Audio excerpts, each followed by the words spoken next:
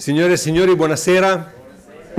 Buonasera. Welcome to New York University Casa Italiana Zerilli-marimò. It's my great pleasure to welcome each and every one of you here tonight, and especially to welcome back Maria Laurino, a good old friend of Casa Italiana. We had the pleasure of presenting several of her other literary endeavors, and I couldn't wait for this evening. And I can say that I followed this project from its conception, and since we're talking about babies and pregnancies, it's a very fitting metaphor. It was not an easy pregnancy, and I could witness Maria's characters and perseverance and stubbornness. Yes, you need to be stubborn to do what Maria did, and you also need grace and elegance and humanity, because you're really moving into some of the most delicate human relationships that you can imagine, and some of them denied relationships. And she handled all the tasks and all the meetings with her unmistakable grace. And I think this is a result of fierce historical research that didn't look at anybody privilege or position, and yet at the same time is filled with the humanity that Maria shows for the protagonists of the stories that she tells in this book. You have full bios of Maria in the website of Casa Italiana. I just want to remember a couple of her previous books. One is Were You Always an Italian? There is a sort of a journey of self-discovery of her own being Italian America. And it's a quote from former Governor Mario Cuomo, right, Maria? When you went to interview him about being Italian American, he asked you the question, were you always an Italian? And it's a great book, including the part in which Maria is in Milan with her husband. And the other book is on the Italian Americans, and I see that Maria tonight is seated next to John Maggio, who is the director of the documentary, The Italian Americans. And the book that Maria wrote to accompany the series is a fantastic book. So if you have not read it, you're still in time, buy it, give it as a Christmas present. It's precious, it's great, it reads beautifully, and I cannot say anything else to praise it more than this.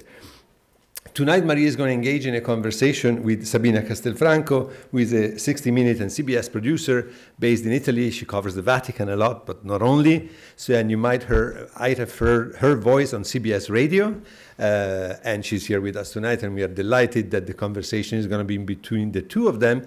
And she's actually the one who unearthed the story and brought it to the attention of 60 Minutes. And here we go to the next segment of the evening. After my very warm welcome to all of you, we're going to see a segment from 60 Minutes. And after that, there's going to be the conversation between Maria and Sabina. These aired not last Sunday, but the Sunday before. It's a segment of a total of about 20 minutes, correct? About 12. 12 minutes. And it's online. You can watch it. And it's a very eye-opening, and it's a perfect introduction to get your attention to the incredible research that Maria did for the book we are presenting tonight. So stay here, of course. The segment, we're going to screen it immediately after. It's going to go on the stage, and we're going to have a conversation, and then there's going to be a Q&A for all of you to participate and ask the questions that I'm sure you have.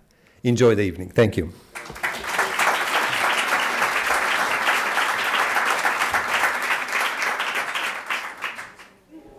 Good evening, everybody. I've come from Italy to take part in this lovely conversation. And first of all, I'd like to thank Casa Italiana for making this happen. And then I'd also like to thank Heather Abbott, who certainly made this happen, and the associate producer, Lecrae Mitchell, who helped make this happen. And thank you very much. And now I'd like to start this conversation. Maybe, Maria, you can start telling us how it all came about. How did it all begin? Sure, absolutely. But just to add to Sabina, I again, too, want to thank the Casa for this wonderful opportunity. I love coming here, as Stefano knows. And I just want to talk for a second about the incredible opportunity I had to work with Heather and Lecrae and Sabina, to have these amazing women who so got this story and did such an incredible job. So thank you, and it was really a gift. How this happened, it was chance. You know, I think this happens with investigative journalism a lot. It's a little bit of luck, and then it's a lot of work.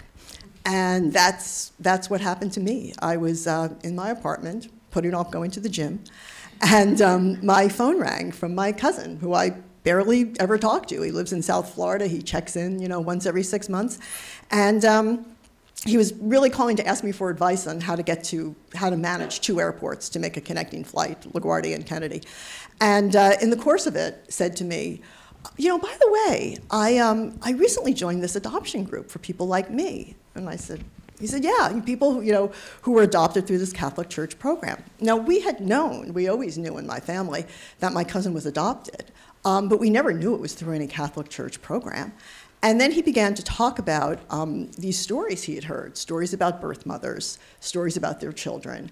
And these stories were profoundly disturbing. And I thought of the movie Philomena. I don't know if you've ever seen that, about the Irish mother. It was so profound and so poignant. It had always stayed in my memory. And I thought, this happened in Italy? And then I thought, well, of course it would make sense it happened in Italy, but how come we've never heard of this? And the journalist in me just said, oh my God, I have to find out about this story. And so I said to John, my cousin, what can I do? Can you put me in touch with anyone who could tell me more about this? And he said, well, there's this guy named John Campitelli. He said, he's amazing. He knows everything. He even knew the flight that I came in on as a baby. And he said he heads this adoption group. So I said, well, please, can you put me in touch with him? He's like, yeah, I'll try. I got to go. I'm like, wait, don't go. Promise me you'll put me in touch with him. And he did. And meeting John kind of opened up everything. Yeah, and he has this Facebook page that is called Italia Adoption, that's where it all started. And then you started digging and digging and digging, and you went through archival material. Can you talk to us about that a little bit? Absolutely. Well, John really opened up my world, because John has dedicated his life since he met his birth mother. Actually, John's story is so touching and poignant that you could see in a moment, while I knew from the moment I spoke to him, while I had to write this book. He started searching for his birth mother when he was 11 years old. And what happened with John, and he was in this very unique situation, which allowed him to open up this program. This never would have happened. He had these wonderful adoptive parents. They were artists. They always wanted to try new things, and they adopted 4 children from the institution for the children of unwed mothers is known as a brevitrofio, and they're all throughout Italy. And they had adopted 4 children, 3 different birth mothers from this institution, because they couldn't have a family. They decided that it would be a great opportunity to move the family to Italy and let the children learn the language of their birth. And then then the 2 of them could work on their art, and they crafted these businesses to finance it. So at age 11, John goes to this train station and looks up names of people. And they moved to Florence. They moved to Florence, excuse me, thank you. He's looking up names of people with the last name of Davi and calling them and saying, do you know anything about this boy born on this day? And of course, no one knew. So John had this whole personal story, and then he gave me, as Sabina was talking about the archives, he gave me this unbelievable tip. I said, well, I need to find these documents. And I was very worried because my Italian is really minimal. I couldn't go to the Vatican archives. It would take me 20 years to get through everything there with the level of my Italian. But the archives were in New York because it was run by the Vatican and the American Catholic Church. So they're they're in Manhattan. They're a 15-minute train ride from me. And it was just a really... That was very fortuitous. Very fortuitous, yes. Yes. And then you felt that although you had all these documents available to you, you really needed to take it a step further. So you decide to travel to Italy, correct? That's right. That's right. I didn't want to write first of all, I'm not a historian. I'm a journalist and an essayist. And so I didn't want to write just a book that was about the archives, even though the archives produced really fascinating information. I wanted to hear the stories. I wanted to hear the stories of birth mothers and the stories of their children. So I went off to Italy and began reporting. And you started meeting some of these mothers, or how did you find them, and what did you find? How was it to talk to them? I mean, were they open to talking to you? How did that Well, go? it was interesting. I was saying to John when I was doing the research, and John was very fundamental in linking me and bringing me to people. I said to him that, I really wanted an Italian Filomena. I wanted someone who, the woman who was Filomena, who that story was about, and the Irish unwed mother, she could come forward and she could tell her story, and she could tell it without fear and using her names. And that situation did not exist in Italy. That there is such shame attached to the unwed mother that women were very, very concerned about coming forward. And in fact, Sabina, if you don't mind me asking you a question, because Sabina was so integral to this, because she read the book early on and just connected to it, in this way that was just so remarkable and wonderful. Well, I felt that it was a story worth telling, and that people in Italy didn't even know about this. In fact, I think people still don't know about it. And although you managed to publish the book first in Italian, which was also very strange. I mean, Maria had literally done all this work, and then she couldn't get it published in the US and had to publish it in Italy first. And I think, yes, the shame exists and still does exist. And it was very shameful for all these mothers to have their children out of wedlock. And it still is very shameful for them to tell that story. And I think it's great that you were able to then, collate all this information. But when you then went to meet some of these mothers, how was it with them? Were they able to talk to you about it? Well, some were brave enough, and it was really wonderful having the opportunity to meet them. There's one birth mother, her name is Leah Maria, and her story was really so touching to me. She gave birth to twins, and was not expecting that, and had very few resources. Her mother was an alcoholic. Her mother basically said to her, "Go to the brevitrofio," and she had a younger daughter too. So the mother was taking care of the younger daughter, and she never expected to not raise her children. She thought she was going to the brevitrofio to get some help. And at one point, a social worker said to her, can you use some more help? And she said, oh, yes, I can. And she then remembers being taken to a notary and given this form to sign, and which she signed, something she rues to this day. And then she ended up at 3 months, she left the brevitrofio to look for work and take care of her daughter because her mother was an alcoholic, so she would go and visit the institution and visit her children. And she shows up one day, and the children are gone. And she says, where are my children? And they said, well, Signora, you signed the form. And she said, what form? She said, the form, you signed the form. She said, the form, I thought that was for some temporary help. And they said, no, that was the relinquishment form. So she's now, out of her mind and basically spends her life trying to track down these children. And what was really interesting was putting together these kinds of testimonies with the archival research. Because after hearing her story, I went back to the social worker reports about Milan and what the institution was like. And I read in the report, she tells me that she discovers her babies are sent to Cannobio, which is on the lakes. And she's also told that her son is being given his last rites. So she also doesn't know if her son's alive. And she has no access to them. And it says on the social worker reports that if we detect the interference of birth mothers, we send the children to Cannobio. And that was a real unbelievable moment for me, to see, to read these documents and just feel the pain of these women, and then see this in black and white, that actually there was a plan. The interference of the mother, isn't it the mother's child? and let's talk about that whole plan and program that was created by the Vatican. Yes. I mean, initially it was called Orphans of War. War orphans, yes. War orphans. And so what was the objective of that? And why was it called Orphans of War? I mean, there weren't any orphans here by the sounds of it. Yes, it was always. So basically, this program began in 1951, as you saw in the clip. The first children were sent over. And you needed a mechanism, right? How do you send children to the United States? The legal mechanism was the Displaced Persons Act. And the original Displaced Persons Act of 1948 defined a war orphan as a child under 16 who had lost both parents to the war. None of these children fit that. In 1950, there was an amendment added to the Displaced Persons Act. And one of the reasons for this amendment was that Congress knew that there were American families who wanted to adopt children.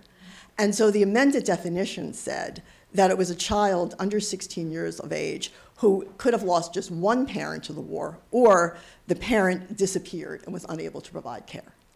And in those words, disappearance and unable to provide care, you have described the men of Italy because they disappeared and they were not willing to provide care. So that was the mechanism to call them refugees. And they came to America as these little refugees. But it was a packaging tool, right? To say they were war orphans. Well, who doesn't want to adopt a war orphan? You know, the adoptive parents feel that they're doing this amazing thing. But then as the years went by, I read these nuns referring to war orphans in 1955, these babies. I'm like, how do you figure that the war ended in 45? I mean, how do these Italian women keep producing war orphans? But I think we need to also describe the kind of scenario that Italy was experiencing at the time. Sure. Because there are still people who today would say, yes, but you know, the Catholic Church actually was doing a really good thing. They were providing families to children that weren't going to be looked after. So I think that the whole background needs to be described. What was Italy like? And maybe Stefano can also help us with that. Yeah, maybe you start, and then maybe... Well, it was, you know, it was a war-shattered country. And there was great poverty, there was disease. Disease was running rampant. It was also a time where the mores were changing. I mean, there was such dissolution, social dissolution because of the war, that people were like, they were escaping fascism, you know, and they wanted to start breathing again. And Pope Pius XII, the Pope at the time, hated this. There are speeches that, you know, you can find in newspaper articles where he talks about women wearing bikinis on the beach, and this is because of the communist influence, you know. So he blamed all of this on the emerging Communist Party in Italy. So several things were going on. It was a time of for sure, tremendous poverty and people, you know, needing help.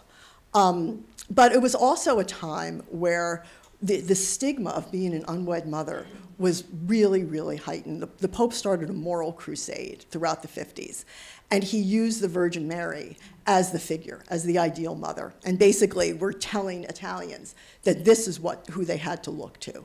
He canonized a young girl who escaped being, there was an attempted rape on her, and she chose to just accept her rapist's knife, and she died, she was murdered. And the Pope's message was, it was better to die than to be defiled. So if you could imagine with this going on, what this stigma was like and what these women had to go through. Yeah, and also we mustn't forget that there was no birth control at the time. Absolutely. So I mean, you know, women just got pregnant. Yeah. I mean, whether they wanted to or not, you know, there was nothing they could do to stop themselves getting pregnant. Yes, absolutely. And there was a fascist law that was still in place, if you possessed birth control, you could actually be jailed for even possessing it, or if anybody gave you information about it. It's beginning to sound a little creepy, like we can sort of hear this today, you know, which is another part of the story, but we'll get to that. Yeah, so the narration of the time and then the issue of anonymous surrender, I think we need to describe that a little bit, no? Yes, yes. So something that another thing culturally that just really fascinated me about this story is that we all think of Italy as the land of Mama and Bambini, right? It's like, oh, the Italian mother, what's, you know, greater than the Italian mother? But it became very clear to me that you had to be a certain kind of mother in order to raise a child in a very traditional, strict Catholic society. Italy invented the wheel of infant abandonment. They invented it in the Middle Ages in the 13th century. The idea spread to all of Catholic Europe and Russia. So the idea was that an unwed mother was not supposed to raise her child. The church at first said that they invented the wheel to prevent infanticide. that this was a way to stop this and that they would keep babies in institutions. But what happened was it became a mechanism to control the reproductive behavior of women. And this went on for centuries. The priests would go to the midwives and ask them to report all out-of-wedlock births to them, like they were the Stasi coming in, you know. And then these mothers were forced to abandon their children to these institutions. The institutions had a 50% higher death rate than the general population. But the idea was if you entered the institution, you would be baptized. And even if you died, you'd be able to go to heaven as opposed to be raised in sin.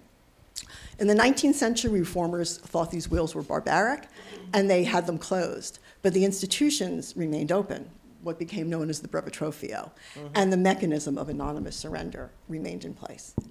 And they create untraceable babies, right? You send these kids to the United States. If you are anonymously surrendered, it says that your mother has consent not to be named. What the church then does, or the state registrar of births, is they falsify birth certificates. And for centuries, Italy gave them the children, for example, in Italian, my book is called Il prezzo degli innocenti, because the innocenti was the name given to the children abandoned to the Florence foundling home. That became such a stigma attached to that they changed the names and they became more generic names. But these abandonment wheels actually, we all experience a part of this in the United States and we don't even realize this. And the example that I always love to use is, if you were abandoned to Naples, you were called an esposito, that you were abandoned to a public space. What is the American pronunciation of esposito? Esposito. So anyone with the last name of Esposito can trace themselves to this foundling home system.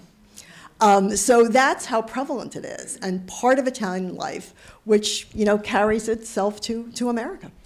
But all these children that finally were adopted in the United States, over 3,700, John Campitelli in our story is certainly a very fortunate man. At the age of 28, he was able to hug his mother, but that has not been the same with many others. I mean, what are the problems that still exist today for some of these adoptees to be able to locate their natural mothers? It's nearly impossible. I mean, John is extraordinary, and John continues to help adoptees, and today he's doing it through DNA, but it's still hard to do this with DNA searches. John's story is unique because with his parents moving to Italy, he became bicultural and bilingual. And the whole first part of my book talks about his story and his journey because it's a fascinating one. He came back to the United States when they were in high school. He went to Cornell University, and he got very involved in computers and in the language of computers. So he has been able to, and then he went back to Italy, and he used all those tools. And he used to read Sherlock Holmes when he was a kid. He loved detective stories. And he really, really did this amazing search to find his birth mother, and he finally did. But it's extraordinarily hard, almost impossible for a child who's been anonymously surrendered to find those parents, unless you get a little lucky with DNA. Yeah, and what exactly are the problems? Why can't, and there's also a very strange law that exists in Italy today, and maybe we can explain what that law is. Absolutely. The records are all sealed. I mean, you cannot get these records. And in Italy, which is unbelievable, is they seal these records for 100 years. So, I mean, in these adoptees, they also want medical records. I interviewed an adoptee. Well, you spoke to her too, Sabina, didn't you, in Italy?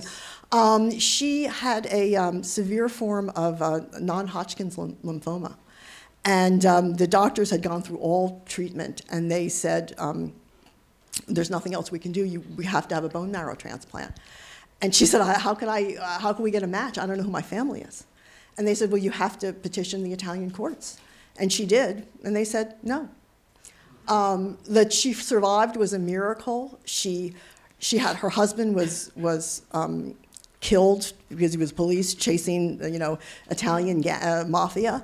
So she's left with 3 children, and she writes a will saying that her children, please have them adopted all into the same home, because she knew what it was like for what she went through. And she went into a coma. And it was just a miracle that she got out. And today she runs an adoption rights group in Italy. But these are essential things. I mean, you want to know your identity. You want to know your medical history. And these records are sealed. Yes, I've heard of stories of one lady who, to find out, to get into her documents because they wouldn't allow her, she locked herself in a bathroom in the archival area and waited until all the offices closed and stayed there the whole night long, and then opened up all the documents to find what she was looking for. I mean, people go to all sorts of extents and measures to be able to find their natural parents. And certainly, I mean, I'd say that in Italy, the law needs to be changed. Yes. But also another thing that has to happen, I think, is that, you know, where are we at with the Vatican? I mean, the Vatican certainly spoke with regards to the issue in Belgium. The Pope went to Belgium. But what has the Vatican said about the Italian situation? What has the Pope said about that? They've been silent, and it's incredibly frustrating. There was a scandal that broke in Belgium last year at this time, like last Christmas, about the treatment of unwed mothers. And it was very, very similar to what happened in Italy. Because this is happening in all these countries. You know, in many countries, either the church or the state has apologized. In Ireland, the state has apologized for falsifying birth records. The Italian government has never apologized for falsifying these birth records. So the Pope went to Belgium recently and talked about, you know, condemned the situation, and also said some really progressive words about how, you know, sometimes we follow certain social mores, and that's wrong. And the way these women were treated was wrong. And it's like, well, but this happened in Italy. Italy invented the system. Italy spread the system. This has happened in Italy, and there's been silence. And did you try to get some sort of comment from the Vatican yourself? I didn't. I just did you know, I spoke to them. In terms of a comment from the church, I wanted someone who actually had been involved in the program. Because I knew in this kind of book I was writing, it was a kind of essay that they were just, you know, I didn't reach out for a comment in that way. So I interviewed a woman who was the orphans supervisor. And she's 96 today. She was about 91 when I interviewed her.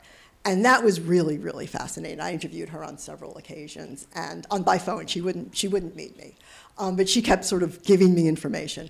But she was so proud of this program, and she said, you know, in my tenure, she was there from 55 to 62. We placed over 3,000 children, and when you go through the documents, they're very careful to refer to it as the orphan program. I'd have a great day when I would go through them and I'd find this. I found once a memo that said, RE, sending illegitimate children to the USA. I'm like, okay, that's what I knew this was about. But nobody wanted to say that. They always wanted to call them the orphans. You know, Monsignor Landi was always the orphans.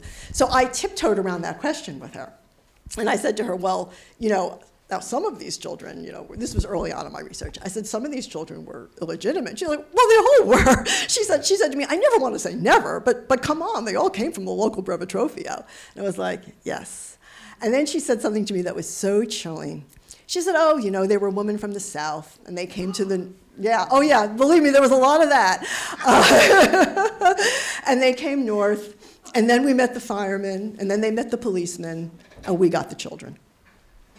And I was like, wow, wow. Well, CBS did try to also get a comment from the Vatican, and we failed. I had to let the real pros in.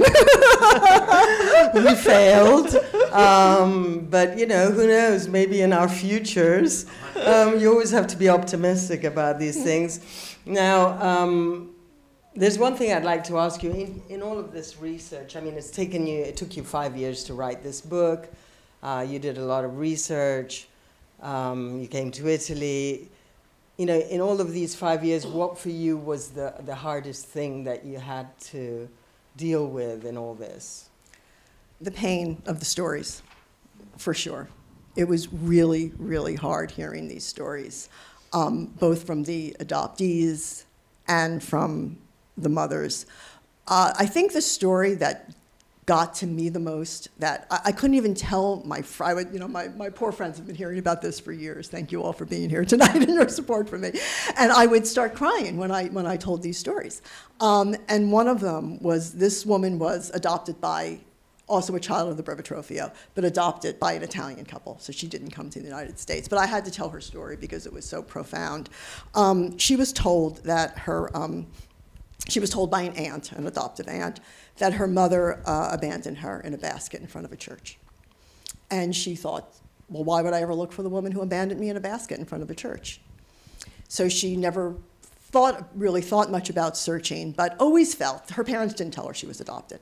She always felt a beat off. She always felt she didn't look like them. She just didn't believe she was their biological child. So after her father died, she went back to the aunt.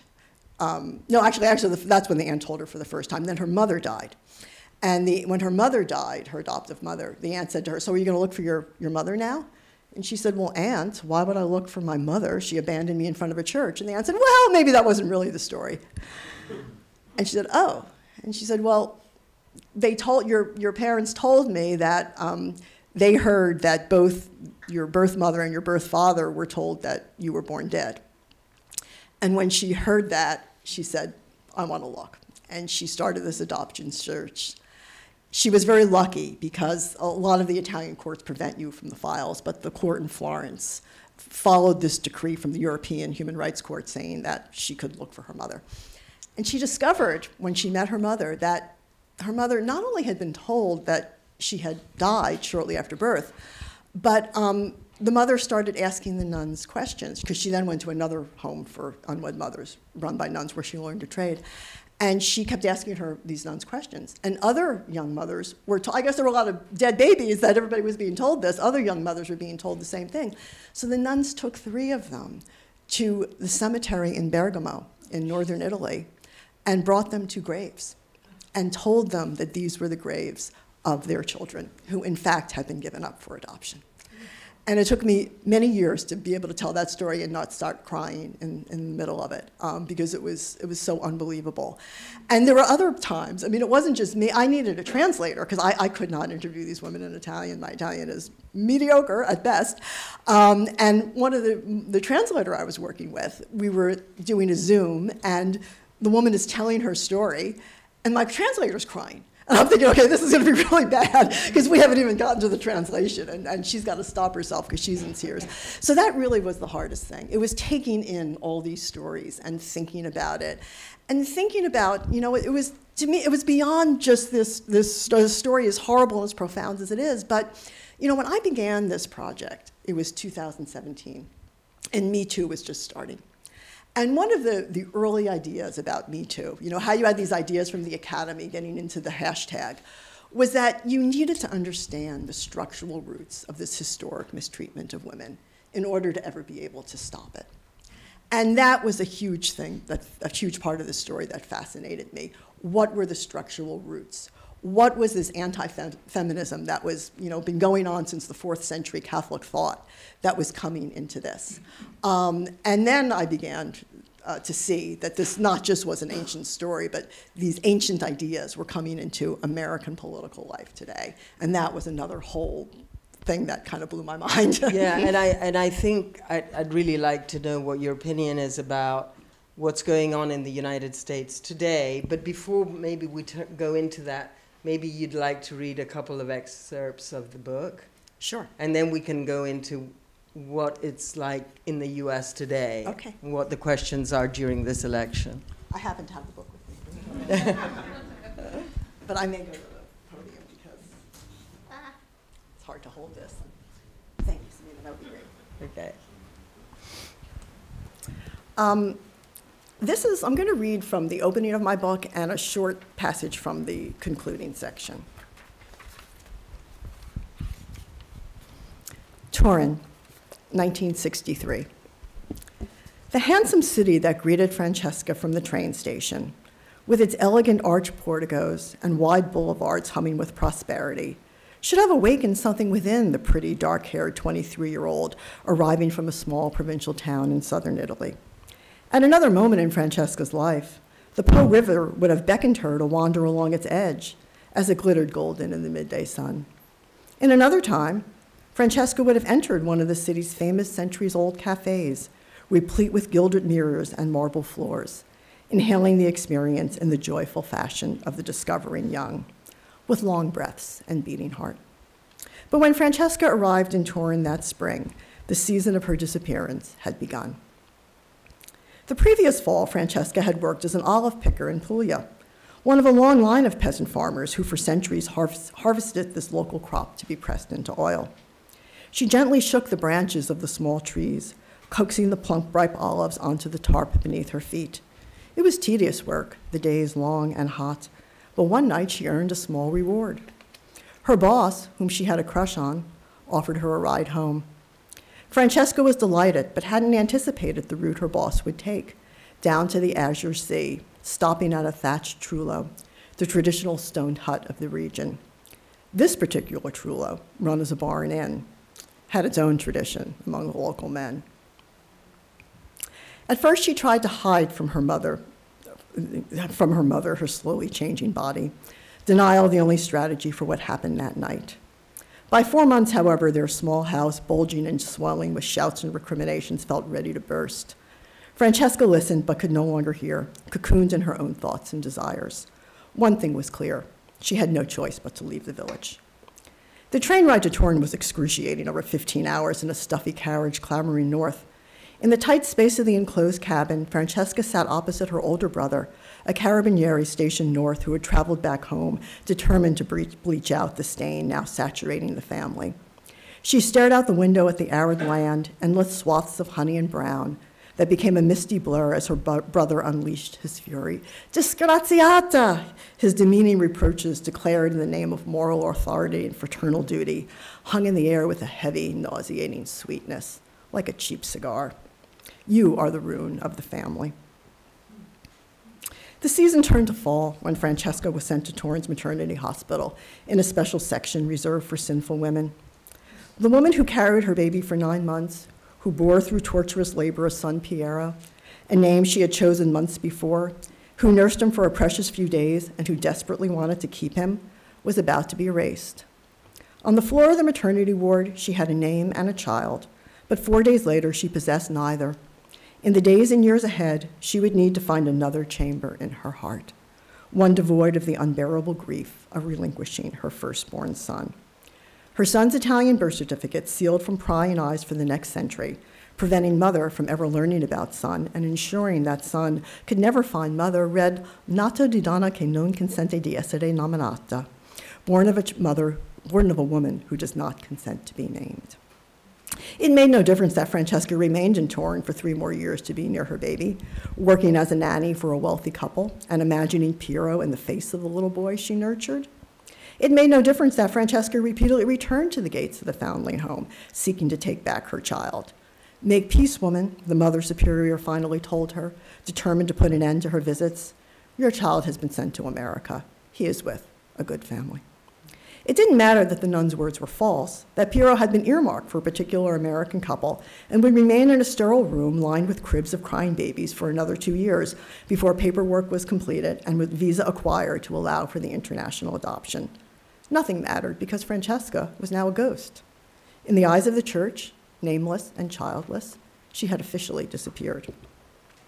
And now, from the concluding part of my book. I am a Catholic, the surrender form began, words reminding her who she was and how far she had fallen. I sign the present document of my own free will without any compulsion or coercion. Did she hold pen to paper with shaking hands? Could she comprehend the pages of legalese before her? Was her signature any choice at all, or the response to centuries' worth of stimuli, sermons, liturgies, icons, hymns, a call to her faith, family, ancestresses? Imagine a favorite symphony that you could never recollect on your own, but once the music plays, you are humming the opening of the next movement in the silence of the orchestral pause. The chords have been registered into the depths of your soul. Who composes the music that determines the most intimate decisions of a woman's life? Whose voices are ultimately heard? In Enrique Villa-Matas's novel, The Illogic of Cassel, A narrator resembling the Spanish author recalls his last visit to the wonderful city of Turin in northern Italy. I've just been struck by how contained and elegant that place was, actually a French city due to the long shadow of the House of Savoy. Etched in my memory was the serenity of its daily life, which one sensed as a dangerous creator of unexpected absurdities, Villamatis continues. The great Italo Calvino, Torinese by adoption, saw in this perfect geometric city an invitation to logic. Turin is a city that entices a writer toward vigor, linearity, style, he wrote. It invites logic, and through logic, opens the way toward madness. These descriptions came to mind as I look back on the 2 long decades of the orphan program and the importance of this logical city cultivated by the tree-line design of Napoleonic rule to its success, supplying 1/3 of the babies to America. Madness and absurdities had coursed through the veins of the entire country during this fervent time. Nuns in Bergamo leading young mothers to mourn at fake graves. Milanese social workers shuffling to the lakes of Cannobio, far away from the pesky interference of birth mothers. Trans-World Airlines stenographers recruited in Rome as escorts for toddlers on endless piston engine flights. Yet Turin, industrious and rational Turin, to borrow again from Calvino, delivered the product best. Verdant grounds and the warble of birdsong outside the institute, nannies cloistered and disinfected by infrared shower within, babies whose temperatures and feces were inspected daily, toddlers made to sit idly for hours in chairs, rocking with unbridled ferocity. He enjoys rocking himself, as the social worker wrote of John Campitelli's toddler years, and to increase the movement of the rocking, he pushes more and more energetically with his feet. After being selected for America, the children were shepherded to Genoa for medical examinations and visas, later placed on economical overnight trains to Rome, where they would meet other children, arriving from the connected arteries of the Brevetrophy in the north, south, east, and west. Together, they spent their last night in Italy in a convent run by friars, which the church charged for the rooms. The next day, the orphan program staff cleaned up the kids and handed medication to the adult escorts to give to the children for their long flight ahead. In New York, followed by their first night in New York at the Lush Chelsea Hotel, where they roomed near adults who probably had their own stash of drugs the night before. All those crazy logistics, all those lies, all to take babies out of the arms of unwed mothers. The logic of illogic.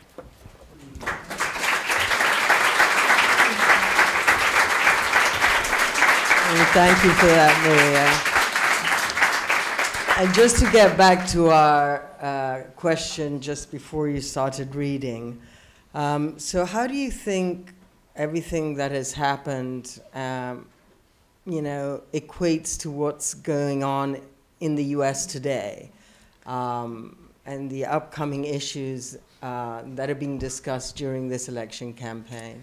There's sadly a very, very direct and profound connection, and I kind of discovered this along the way, which really, really stunned me in a whole other direction that this book took, which is that I think it was around 2019. I was reading an article in the New York Times, and it talked about how there were these things called safe haven baby boxes, and they were boxes in which women could anonymously surrender their babies in the United States.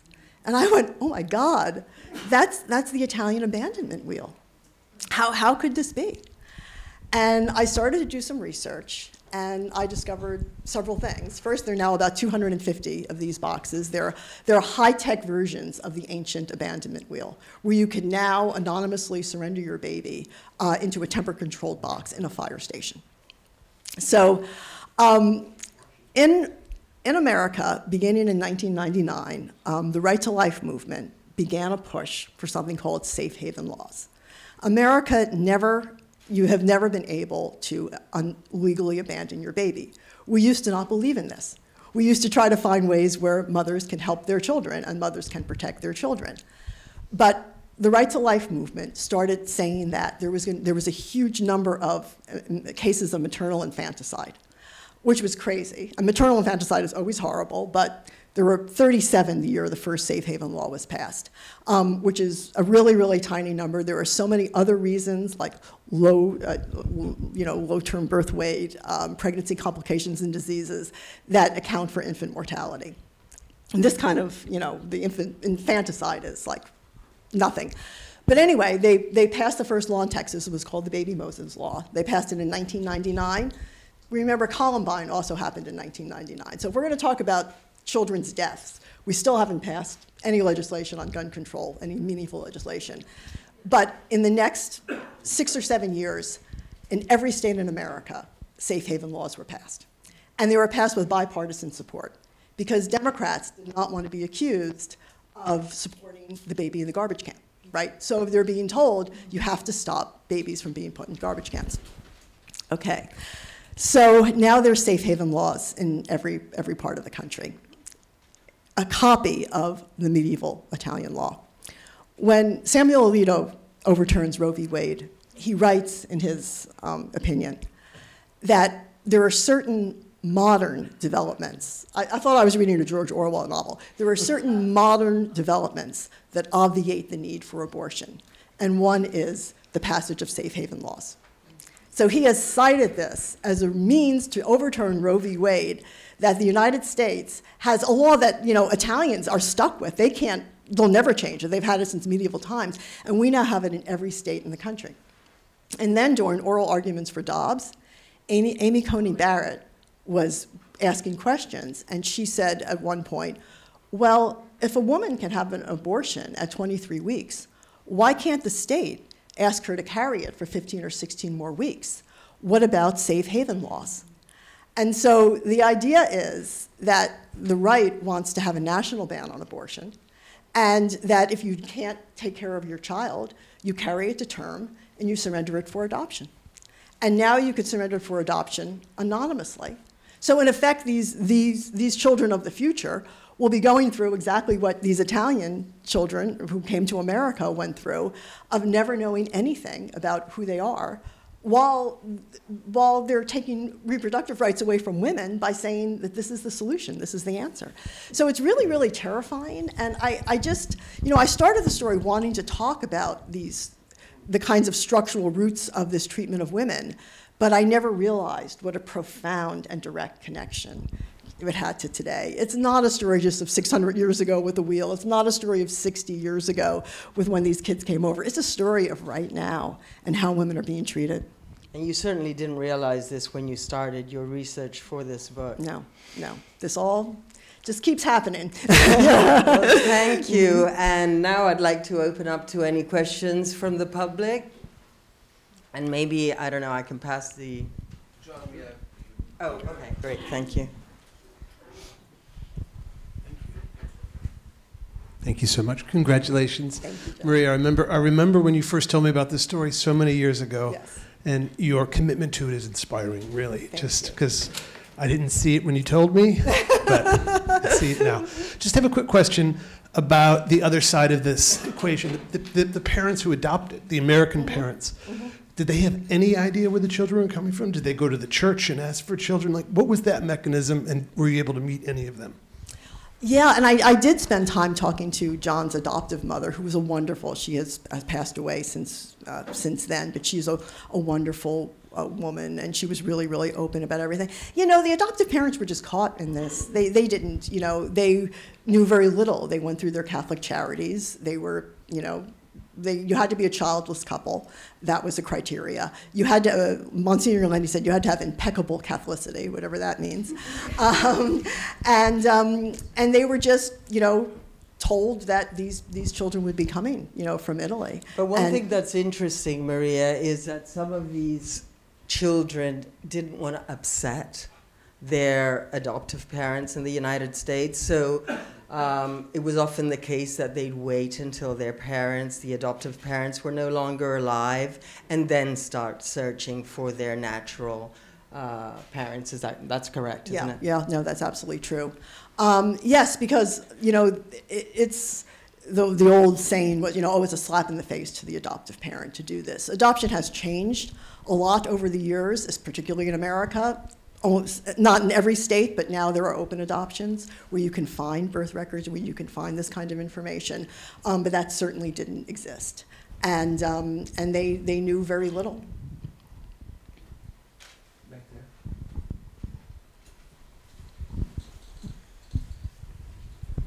Thank you so much. It's just fascinating, very moving, obviously. Well, we had the opportunity to visit the Hospital of the Innocents in Florence last year. And what struck me listening to you is that the idea then was they left tokens for the mothers, and they would cut them in half, and the mothers would then be able to come back and reclaim the child for the, what happened to that idea, first of all, and then more of a comment, isn't the Prime Minister of Italy an unwed mother? Yes, I think that she is. That's absolutely correct. Thank you for bringing that up, because that's a wonderful detail, which I would love to talk a little bit about. It's another such an unbelievably poignant thing. Yeah, it's really worth, if any of you are Elena Ferrante fans that have been watching the HBO series, in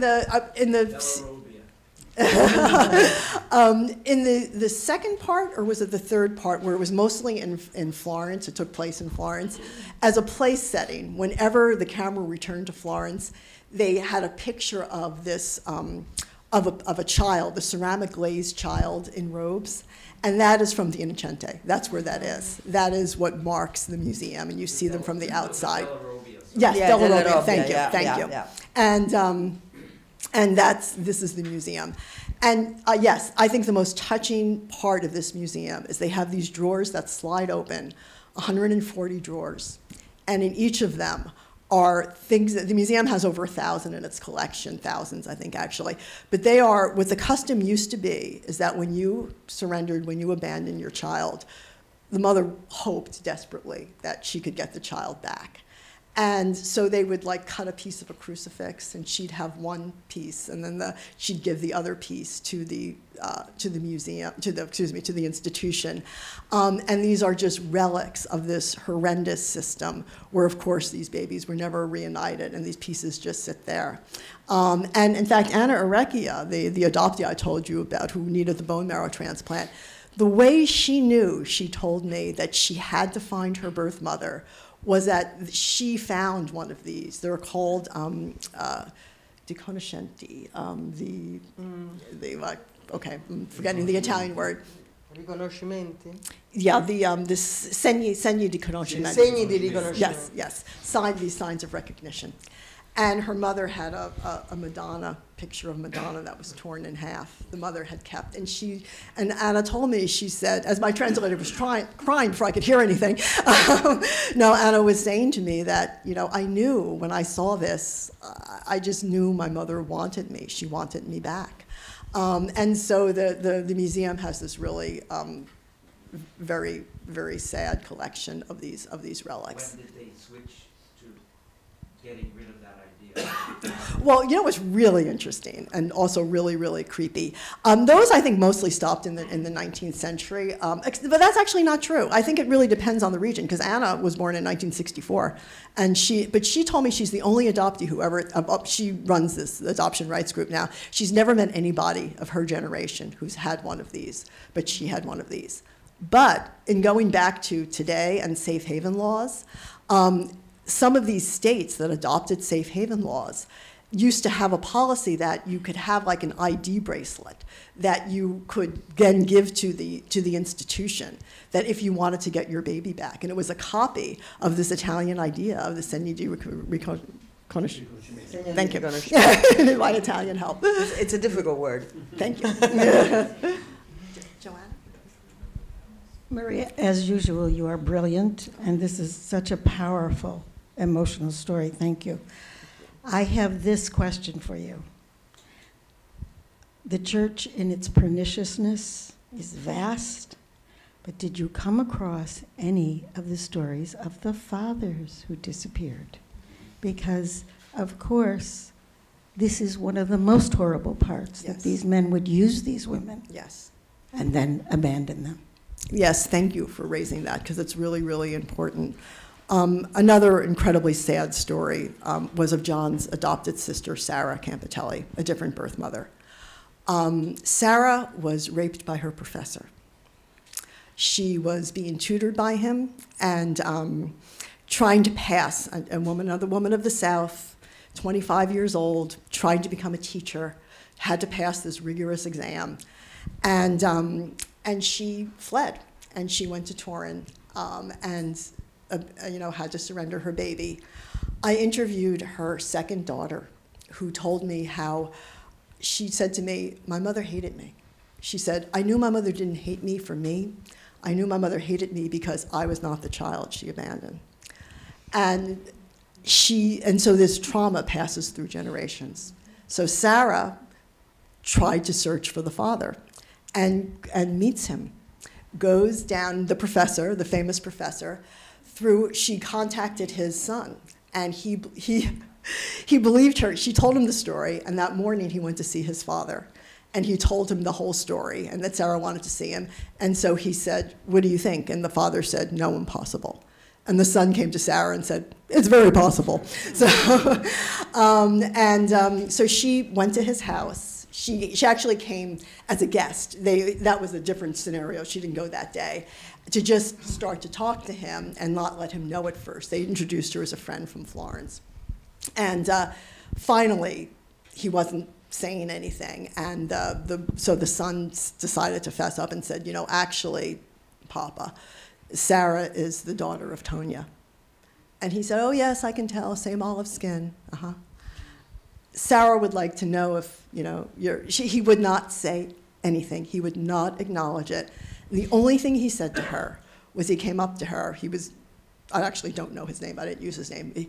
But he was known by, his real name was something else. And he walked up to her and he said, I just want you to know that my name is Michele. And that's the only thing he ever said to her. And I said, Sarah, how did you respond to it? She says, I guess he felt that this is all he could share to me, that that was the name that was his real name. I mean, it was so outrageous. It was just unbelievable. But these men, they were not held accountable, and society didn't hold them accountable. Right? It was, they wanted, this was all about women. The burden was on women. And if you read some of these documents, the state also refers to these children as the disinherited children. So that's another big part of the story. The men didn't want them getting their inheritance. And so it was just easier to have these disposable women. Right? All the burden's on them. They have to anonymously surrender their children, and the men get off completely scot-free. Well, in the case of John Campitelli's mother... Oh, that's a great story, yes. Let's tell the story about her brother. The fact that the reason why she had to leave Puglia, because it was so shameful, and so, the brother was a carabiniere official in Puglia, and he said to her, you've shamed the entire family, you need to get out of here, you need to leave this place, and that's why she ended up in Turin, which is where then she gave birth to John Campitelli. Right, but then when he met his mother, she told him who the birth father was. Oh, yes. So he goes to meet the birth father, and the birth father's run out of town by the carabinieri. He goes to another town. And the birth father looks at him and says, oh, I'm not your father. It's your cousin Frank in New York. And John's like, what? He said, yeah, that was my cousin Frank. And so to him, to this man who's living, in this small town in southern Italy, in Basilicata, he thinks, well, how is John ever going to find somebody in New York? New York is this vast place. Well, he doesn't know John Campitelli. And John finds this guy. So he says, well, where? He says, well, he's in New York. So John goes back to his favorite tool in his toolbox, the phone book, where he started looking for Davies when he was 11 years old. And he discovers that Frank lives 10 minutes from where he grew up in Poughkeepsie before his family moved. So what does John do? John goes to the town and says, hey, anybody know this Frank? And they're like, oh yeah, Frank with the butcher shop. Sure, go over there. So he goes to Frank's house. And Frank just looks at him and says, your father sent you here, didn't he? and just couldn't believe it. And then finally the father fessed up when he traveled back to Italy. He said, I met Frank. You're my father. Just following up on Joanna's question regarding the men, the very institution of the Ospedale degli Innocenti that was brought up very brilliantly, and it's at the base, as Maria was remembering, the whole wheel of abandonment, was established for the will of a merchant that belonged to the art of silk and was paid for by the art of silk. The endowment was created. The art of silk was mostly merchants that would travel extensively and that would have children both in Florence and when they traveled abroad. So basically it was a way for them to have an institution that would take care of their indiscretions. So the very origin of an institution that on one hand had a role and somehow raised these kids, they prepared them from adoption. Most of them were adopted indeed. They were not destined to remain in the institution forever. But it was built for basically providing a solution to the problems that these men created. And it's a beautiful solution because the building was designed by Brunelleschi. At that time when they did hospitals and institutions like this, they chose the best architect, and it's beautiful to look at, and it's the Della Robbia roundels, but it's a story of deep sadness caused by men that would not face the responsibilities and that thought that the best solution would be institutionalize the answer to your problems. We have lots of questions. I was a Foreign Service officer with the U.S. Department of State at the embassy in Beijing from 1993 to 1997. And my best friend was actually the Consul General in Guangzhou. And he was in charge of actually providing visas for these adopted children, for the Chinese children that actually were adopted to bring to the United States. He was a trained lawyer. And one of his main concerns was the fact that he felt very strongly that some of the documents that accompanied the children were forged. So he made an effort to try to make sure the authenticity of the documents, because there were actually people scouring the Chinese countryside for families that had 2 children that actually were born essentially out of wedlock with the Chinese policy of one family, one child policy. So the question is, in your research, has the complicity of consular officers who are accepting forged documents actually ever been questioned? That's interesting. In terms of this program, Landy and his team, they wanted the consul generals to have no part in this. And they kind of worked around it, so they would not go through the consulate, because they wanted absolute secrecy. And they had fights both with the consul general and also with the Brevitrofio directors, because these people wanted addresses and they wanted to know where the children were going. The director of the Brevitrofio in Turin, there's correspondence with him saying, how can I not tell, the people around me that I don't know where these children are, that I don't have any address. But the church wanted absolute secrecy. So in this case, they kind of iced out the consul general. So I don't think they were actually particularly involved. Even though the consul generals had to sign the visa papers, eventually the visa papers had to be signed by consular offices.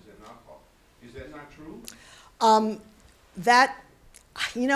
I think that this was arranged that. Between the Vatican and... Yes. I mean, I guess they would have been signed in Italy, right? They would have been signed. I don't think that they were signed by the consul general, because in all the documents they keep saying, we do not want the consul general involved in this. And I think that the ministries in Italy worked around that.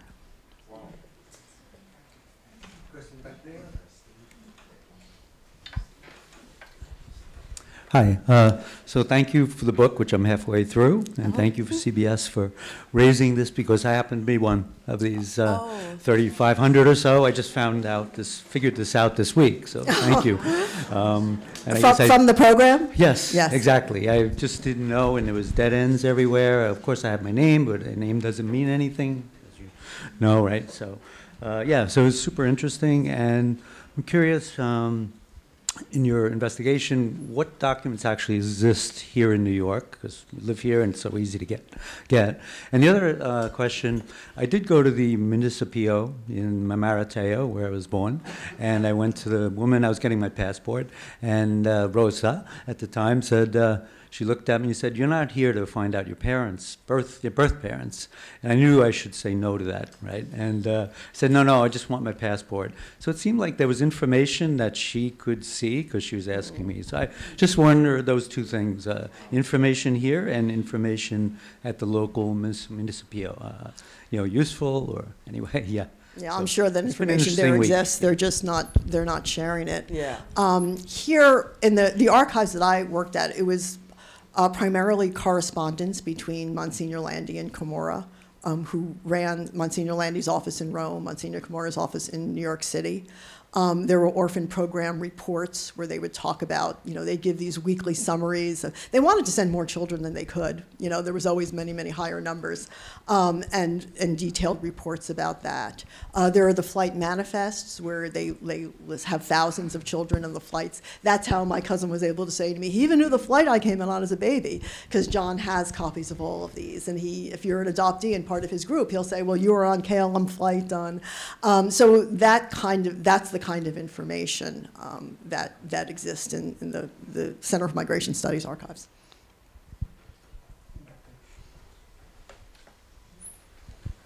Thank you very much. It's a wonderful talk. I have a question. Did this, if someone became pregnant and they were unwed in southern Italy, I mean, really southern Italy, and they didn't have a brother who could bring them to Turin, would this happen as well? Or was it more prevalent in the north? No, there were prevotrophy all over Italy. All over. Okay. All over, yeah. I think the word got out to some women in the South that Turin had a good institution, and that, why these unwed mothers, yes. I mean, some of them may have come, as Virginia Formica said, because they traveled north. But yes, in John's case, he had an aunt in Turin, and then he had the brother up north, so they brought him. In Sarah's mother's case, the woman who was raped, someone decided to bring her to Turin. But no, there were institutions throughout, in Naples, in every region, Sardinia. So even if those examples seem to be the woman doesn't have money and the men do, but in this, if it would also happen if the woman became pregnant by somebody who wasn't wealthy. Sure. Were their children still taken? Well, actually, they were the most vulnerable. Okay. Yeah, I think it's important to talk about the sort of social class system. If you were really wealthy, you could do what you want. Like always, right? So those women had all the choice. Those women had all the power, and if you were really wealthy, the social stigma, it didn't really affect you in that way. But if you were middle class, if you were poor, if you were working class, you were really affected by the stigma. And if you have no family, if mothers turn against their daughters, if fathers turn against their daughters, this is your only choice. And sometimes it was the men who were wealthy and the women who were not. And so these wealthy men who would get these women pregnant would find a way to move them away from where they were. And the wealthy women would, out of a sort of a sense of noblesse oblige, would give to these institutions. The Agnelli, Susanna Agnelli, would give these generous donations. And so, yes, you also had this kind of, well, they could do anything they wanted, and there could be as many affairs as anybody wanted in the Agnelli family. They were trying to help these women by providing funds for these homes for unwed mothers. Maria, well, I have another question following up to this. In your study, in your research, the geographic distribution of the women, there is a follow-up to this question, actually. So it's mostly, when you talk to the lady lawyer, the 96-year-old that she told you, they're all women from the South, they come up north, they meet the policemen and the firemen. Do you have any idea of the distribution of these unwed mothers whose children were taken in terms of where they came from? So even because it seems from this narrative that the women in the north were actually mostly women from the south that went up north. There were also women from the countryside in the north. From the countryside of the north. Yeah, so equally distributed. Yeah, and John Campitelli actually has very good figures. I mean, he has, I know that he has details of how it was distributed in Italy. And this happens. There is data. Yeah, and this happens. I'm interested because it happens at the time of the so-called internal migration, after the mass migration from Italy abroad, mostly to this country, but also to Latin America. After World War II, you have the economic miracle that was a miracle that happened at the expenses of the people that were forced to migrate from the south to the north. Right. So women moving from the impoverished south to the industrial triangle, Turin, Milan, and Genoa, was very common. They would have not been particularly visible in terms of this movement, because it was a massive movement of millions of people that moved from the south to the north. So their motion would not be under the radar too much. But and then you would say women from the north, especially from the countryside, that were part of this thing. And the records in the South just aren't they're not as available, which is, historically it's been the same way too in terms of documenting the history of child abandonment. Most of the records exist in the North. Thank you. We have neglected the right, not for any political reason. Yes, here. Yes. I'm definitely. Francesca. Hello, I am Francesca, and I am from the south of Italy, Palermo, and we do not get pregnant. We just don't. Or if they did, it wasn't in my family, because basically they throw themselves off bridges. It wasn't accepted. And my family came over in the 1900s, or early 1900s. And the history is that we don't talk about below the belt, ever, ever, ever. You are to be white, like mapin white. That is the way we talk about it. And it's really interesting how it stigmatizes, and it really affected a lot of women in my family who couldn't have babies because of maybe a tipped uterus or something like that, would not get the operation because it was land that shouldn't be gone to by a doctor. And so this is inherited trauma through centuries, and it was brought over to the United States. I was embarrassed. I went to Catholic school all of my life. I'm very Italian, Brooklyn Italian, and these are things that just, it's covered up, and even now it's making me excited. Like I'm almost 60 years old, and it still makes me like crazy mad. Mm-hmm. So this is really something that I'm so glad that you talked about, because I know people in America whose fathers committed suicide, whose daughters committed suicide because of the shame in the 50s and 60s. Thank you. Yeah, it made me crazy mad too, so I had to write the book. No, but yes, it does. And it's still here. And it also goes back to why there's no Italian Philomena. That's so hard. Yeah. Thank you so much for unearthing this story. But I think it's important to point out that long before safe haven boxes, there were the same issues in America, the stigma and being sent away to a home for unwed mothers, and all of the women who just regretted ever having to do that.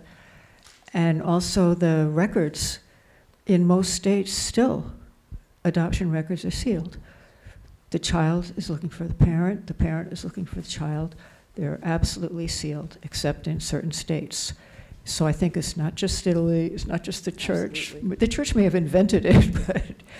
Well, the baby scoop era, that's what it was called here. What was really interesting is I was reading about the history of adoption in America, and one thing that I thought was amusing was that in the 1950s, well, also the history of adoption changed in America. In the beginning of the century, unwed mothers were kind of expected to raise their children. It may have been looked down upon, but they thought it was the parents' responsibility.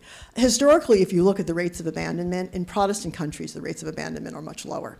Because while they didn't like the idea of unwed mothers, it was kind of the Anglo-Saxon, you made your bed, now keep to it. And that was once the feeling in America. In the 1950s, because there was a growing number of teenage pregnancies, and there became a class issue with that, that's when these women, what we now know as the baby scoop era. But social workers at that time, there was no religious word. It was not about excising sin or all the language of the, Maria Goretti and everything. It was about, they used Freudian language. They used these sort of bastardized versions of Freudian language and said these teenage mothers were neurotic, and that's what this had. They had these pregnancy complexes. So I just thought it was very funny how the outcome was the same, but one was using the terms of religion, and the other one was using the terms of, pop psychology. Hi, Maria. Hi, John. How are you? Good. Just to give you a little footnote on the woman, the 96-year-old. Yeah. When we were with John heading to Turin, She keeps a black book on every child. She remembered me. She said to John, "Where are you going?" And he said, "Oh, I'm with John Snee. We're going to the institution." And she said, "Oh, I remember him. He has just to let you know, he has a brother." While we were in the car driving. Are you serious? Wow. Yeah, John found both of my brothers. One I met, one didn't want to meet me. Wow. Yes, we have two questions back there. One, Teresa here. Teresa, raise your hand. Teresa, raise your hand, yes. And then behind you, Teresa Fiore. Thank you so much. More of a technical question. Why is it that you couldn't publish the book in English and you did it in Italian first? Well, it was a very long story. It was a very unusual story. Basically, what happened was when I started researching this book, I had written a proposal, and I basically left my publisher because I couldn't get along with my editor, but that's another story. And when we were shopping the proposal, it was just a piece of luck, of sort of fortuitous luck, that my agent's sub-agent from Italy was in town, and she said, "What's cooking?" And my agent told her that there was a story, and that eventually she thought it would be very interesting to the Italians. And the woman said to her, the agent from Italy, who's American, but she married an Italian, and she said to her, "Well, why don't we publish it here first? Because I think Italians would be fascinated by this story." And she said, "Well, Maria can't write Italian." She said, no, this doesn't happen that often, but they'll translate it. Ask her if she's interested. So she asked me, and I always wanted my work published and translated into Italian. I always wanted that. So I said, sure. We tinkered with the proposal, and we made it more Italian. And she felt that the Italians would be very interested, and she was right. We sold it at auction to Italy. So it came out in Italian first, and that was just a very, very unusual thing. And then we tried again to sell the book to the Americans, which became much harder this time when the book was completed. And it was, the publishers were saying, this is an interesting story, but it's about Italy, and it's about 50 years ago. So it just took a while. And as a matter of interest, it's not only in Italy and in the US now, but it's going elsewhere. Yes. It's coming out in Poland in the spring. I've been told it's the lead nonfiction title in Poland, which I'm delighted by. I just signed a contract for Portugal a couple days ago. So it's being translated and it's getting out there. And Maria, Sabina, correct me if I'm wrong, following up to this question, also John Campitelli's story came out in Italy, and he was able to trace back who his mother was, thanks to an Italian newspaper that published an article about l'ingegnere americano che cerca sua madre. So it seems like a pattern. In Italy, there is an interest for these stories, and your book was very well received. And you went on a tour, and maybe you want to tell us something about the kind of reception that you had. Well, the Italians are very interested in the story. Vanity Fair Italia ran a profile of John, and the journalist from Vanity Fair Italia told me it was the #1 online story read in the magazine for that month, and they were really stunned by the kind of interest, because Italians do want to know the story. It's just getting it out there and getting more people to kind of pay attention to this, because there is just this pervasive silence that is there, and is very, very hard to break through. So that's been great. I mean, those kinds of stories are great, but there's still no response from the Vatican. We had a question right behind Teresa. Yes. Hi, I'm asking this question on behalf of my friend Bernadette, who's in attendance virtually. She was adopted out of an orphanage in Rome and grew up in Brooklyn. Her adoptive parents were told that her original birth parents died in a car crash. That ended up not being true, and she's reconnected with her birth mother actually a 1.5 years ago, who turned out to be Irish. But she has, and there's reasons for that, but I'm asking this question on behalf of her. Did you ever see documents suggesting that a child was sent to the USA, but Italian records show that the child is still living in Italy and someone collecting government funds for the child? that's what her records show. She said she was listed as being at an address in Rome until 1984. No, that's very interesting. Yeah, there's such confusion around this, and when Leah Maria, the birth mother I talked about, when her son turned 18, the Italian police came to the door and said, "Your son's supposed to be in the military. Where is he?" She didn't even know if her son was alive. They had told her son was getting his last rites. So there's been that kind of confusion. Yeah, I had never heard of that. That's interesting. But thank you for raising the question on behalf of your friend. We're also receiving questions on YouTube for people that are watching live, and I'm reading one from Leonor Paletta that says, "Hi, I'm one of the adoptees. Thank you for telling our story, Maria Laurino."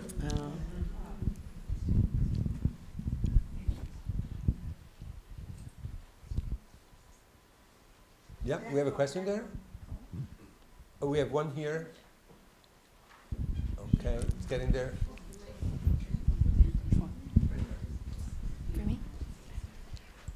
Hi. My name's Carrie Ann, and I just want to thank you so much for shedding light onto adoptees. You may have heard of the PBS special, The Reckoning with Korea. Also influenced the Baby Scoop era. I did not know I was part of the Baby Scoop era until I met a wonderful group of adoptee writers, Adoptee Voices. We have a blog, an e-zine, and it's been incredibly validating to know that a non-adoptee cared about us. I was adopted by an Italian-American family, and even though I was not part of this program with my brothers and sisters who have been bravely speaking, while I'm reading your research, my own search of a closed adoption in New York State is in the margins. And it was because of Andrew Cuomo that right before the pandemic, in New York State, in the United States, I was able to see my original birth records for the first time, and the father's name is left off. So I can't tell you what an important moment this is for all of us, and where there is silence, there is shame, and you are helping all of us break through that silence. Thank you. Thank you for sharing that.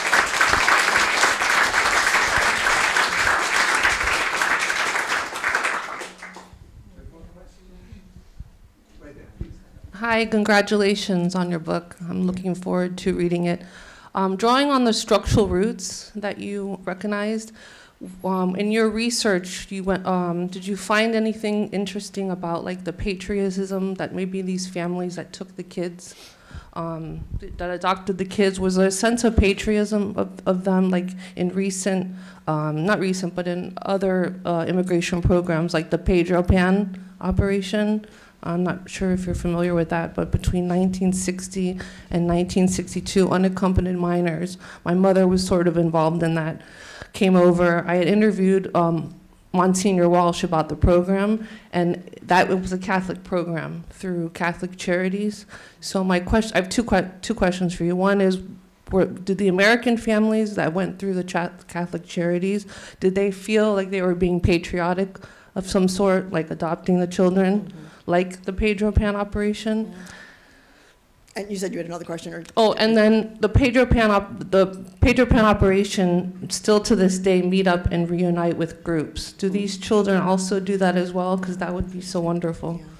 On the first question, I think there certainly was this sense of patriotism, because you have to think about it. You know, America was the victorious superpower, and they also advertised it that way. There were pictures of, you know, Monsignor with a capital behind him, and this was this idea that the war orphans were coming over from Italy, and you know, yeah, and then they would, you know, have these ceremonies where they'd be, you know, become American citizens together, and so I think that was clearly a part of it. In terms of adoptee reunions, this is the collective, and John and other adoptees that are part of John's group can really talk about that. I mean, John Campitelli is like this, you know, he helps adoptees find their roots. He's a kind of a curator of their collective grief, you know, where you have this forum. I remember early, I would go through the post, and I remember once early on, one of the adoptees, because you express anything, you express your anger, your grief, your you know, your search. And the one that got me was there was one adoptee who posted a picture of one of the handmaids from the television adaptation of Margaret Atwood's Handmaid's Tale, just with a caption underneath, "Mom." You know? So it's a forum for lots of different ways. No, but also you did find that there was a cluster in Ohio, in Steubenville, and Mary Relotto, it was one of these that was in the CBS piece. But in any case, they do gather now and again. They have met, various adoptees have met, particularly those that ended up in the same areas, and they have, come together. Yeah. Some of them were at the same schools. Wow. But they came they through. They didn't even know that they were adopted children. Yes. But as this goes on, won't the church kind of be forced to unseal?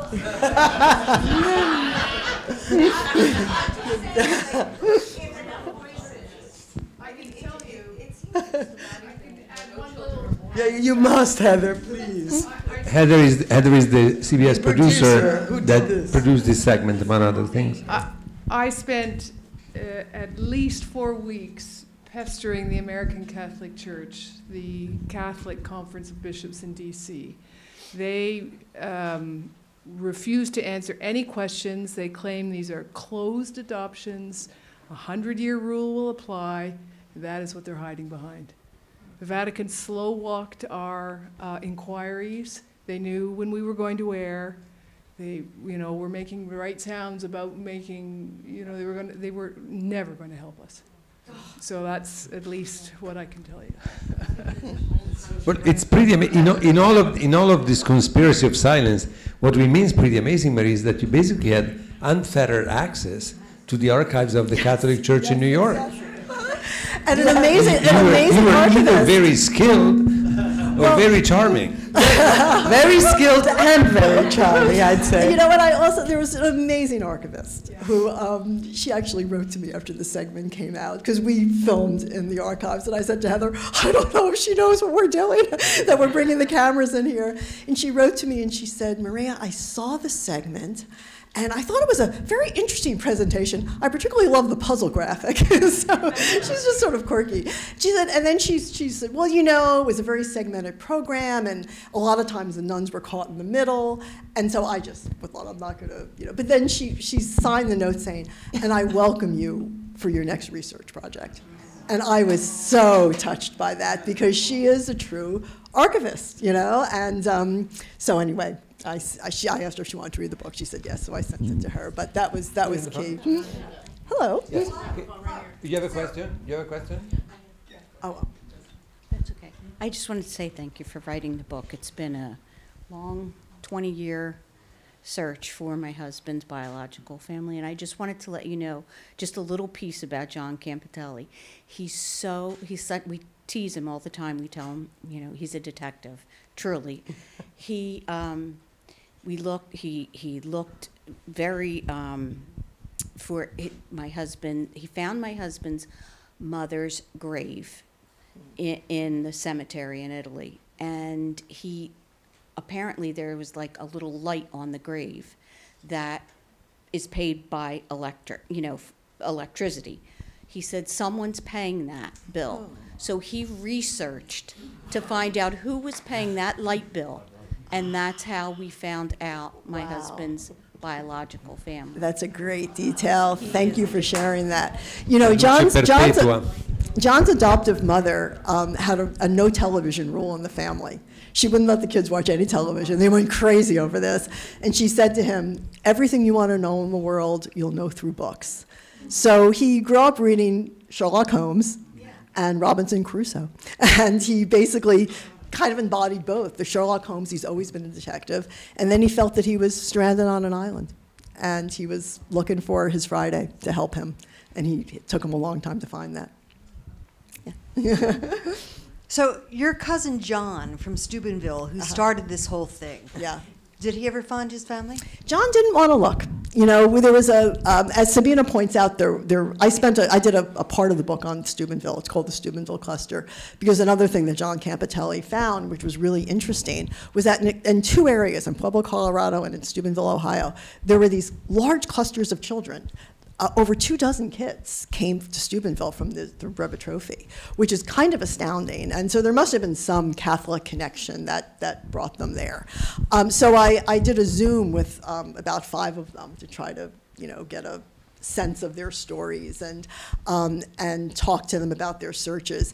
And out of the 5, 3 of them, one of them was Maria Laurino, all searched for their birth mother. Mary was the only one who was successful.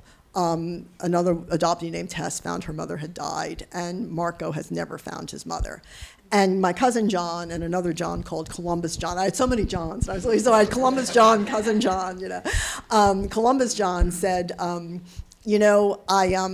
always thought, I've always been curious if I have any siblings. But I had great parents. They saved my life. He was a very sickly child. And I just thought, I don't want to open a can of worms. Cousin John falls in, I don't want to open a can of worms school. Marco retorted, I'm a can opener. I'm an asshole. I want to open that damn can. And I think it's just very interesting. And there's this delicate alterity of the adoptive child. Some want to search, some don't. Some are the can openers. Some don't want to open the can of worms. And my cousin John he doesn't want to open the can of worms. Maria, would most of these Italian kids be given to Italian-American families? Yes. Because the condition was that it had to be a Catholic family. Yes. What was it? Impeccably Catholic Impeccable family. Catholicity, yes, yes. But were they given to Italian-American families only? Predominantly. And the Order Sons of Italy was very involved. And they were like, we have 24 kids. We've got a bunch of families out here in the Midwest. So they got the Order Sons of Italy. The idea was, yes, that it would be the Italian-American. It wasn't all, but predominantly. And then in the late 1950s, the International Social Service, which is the Italian, it was a branch of the Italian Red Cross in Italy, they got involved and they wanted to start sending babies. And the church was furious. They were so furious, there was a memo saying, we're going to bring Cardinal Spellman in if this continues. Because ISS didn't matter to them if there were civil marriages. And in the church, you had to have a church-sanctified marriage. So they only wanted them going to Catholic couples, impeccable Catholicity, and mostly Italian-American couples. You saved them from limbo in Italy and you send them to hell in the US? Of course, they wouldn't want that. No surprise there. We have time for a couple more questions? Of course, Joanne. Me screws up. Maria, I just want to say that there was this other story in my family. There was this other view. And Francesca, I'm partly addressing you because anch'io, sex, didn't hear the word till I was 23, I think. Had already had sex, but I don't think I had heard the word. But in any case, and we were like, oh, no sex until you're, the whole thing. But my grandmother told us a couple of things. One, now, we were from Basilicata, way up in the hills, so we were back and beyond, right? That when a woman had a child out of wedlock, she came in 1910, so we're talking pre-1910. That baby, there was a tree in the town where that baby would be left for the families who could not have children. And that was their social structure. Wow. Also, Kuma Marie is the daughter of the priest of the town, so there was that other kind of leeway. There was these funny systems. John found that too. Right? Yeah. And then the other thing was that my grandmother, who was very strict with her daughters, said to her daughters, when some daughter of a friend got pregnant, we will be the first to go and visit because we will stand by her. So it was this double view. Yes, yeah. There was this compassion, at least, and these were rigidly ruled people. Anyway, I want to just put that side of it there too. That is a great point. We have another question back there. Hi, John Shimano. I used to work for the Child Welfare League of America, so I'd love to talk to you about some of the history. Actually, the baby abandonment laws have a more positive aspect to them. They were an alternative in the 80s to states being more punitive, especially as the teen pregnancy rates went up, of not prosecuting young mothers who maybe abandon their children. but talk about that. But also in terms of how things have changed and things in terms of adoptions in the 50s and earlier, it was always important to match the child so that they looked like the family. So, you know, you would try and only place them in, especially if they were Catholic agencies. So, and we've certainly moved away from a lot of that, especially the idea of letting an infant grow up for any period of time in an orphanage or any kind of orphan setting. What we know about brain development and the need for close contact for that infant at the very, very earliest. So I'd love to talk to you at some point in terms of, you know, what you've learned and what, you know, what our laws were. Okay, thank you. Thank you. Let me add another question. I was wondering. Get microphone, please.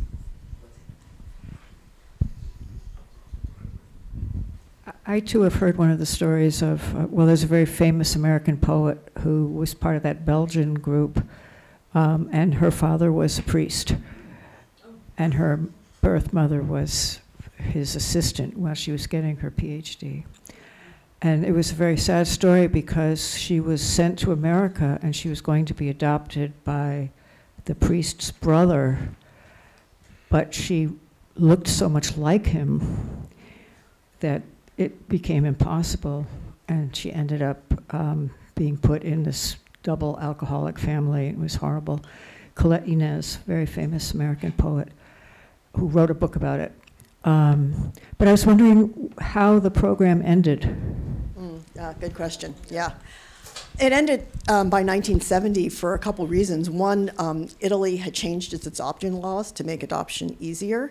And Italy had very strict adoption laws, which of course people get around because it's Italy. But it was, you had to be 50 years old to adopt a child. By exception, they went to 40.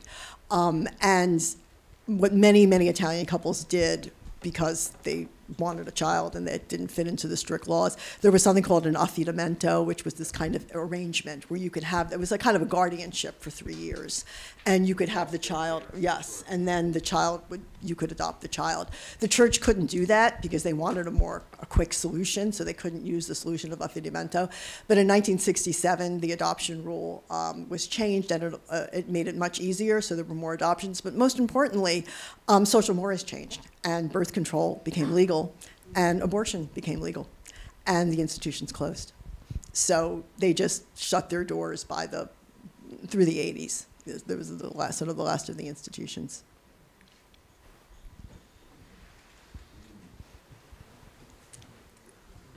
Maria, I don't think we had such a lively and engaging discussion after a talk in a while.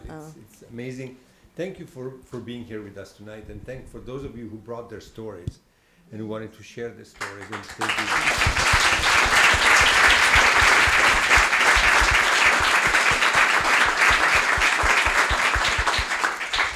There are books upstairs, and Maria will be happy to sign them for you. I see many new faces that I don't see normally here at the Casa. You're double welcome. If you want to be on our mailing list, you're going to be bombarded with invitations. We have almost an event every night, but most of them are exciting, fun, engaging. So we do everything from film screenings to theater to conferences to concerts. You name it, we have it. Related to Italy, but not in the strict sense. We are very ecumenical. Italy includes all Italian Americans, all Italians around the world, all people who live or not live in Italy, but happen to be from somewhere else. So do sign up. There's going to be an iPad somewhere at the back, and you can just leave your email, and we're going to make sure to include you in our mailing list. Maria Laurino, thank you so much for the work you've done.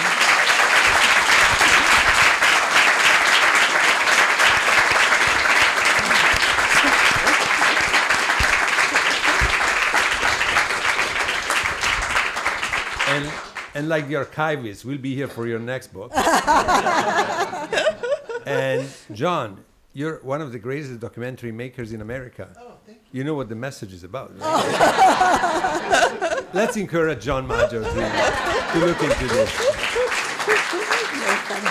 And Sabina, Heather, and the team at CBS 60 Minutes, thank you, because of course your segment, your story helped a great deal. Make the story known. Thank you. Grazie.